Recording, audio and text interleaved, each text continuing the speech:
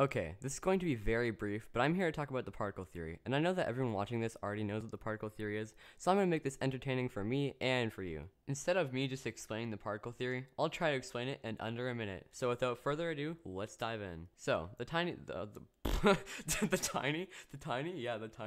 particle theory helps us understand why fluids act the way they do. All matter is made up of particles, such as gases, liquids, and solids. They have empty spaces between them, and if you look at this image, you can see the difference between the different substances. Gas is a perfect representation of my current mental state, liquid is doing whatever it's doing, and a solid has all particles in an orderly fashion. Solids have a definite shape and volume. Although the particles of a solid are in constant motion, the forces of attraction are so strong that the particles vibrate very small distances around a central point. I'm definitely not stealing that from the slide deck. No, don't cancel me. Also, depending on the temperature, particles move faster or slower. When it's hotter, the particles move faster because they want to appreciate the sun's presence and get so distracted by the sun that they become less attracted to each other, even though it's just a flashlight. But when it's colder,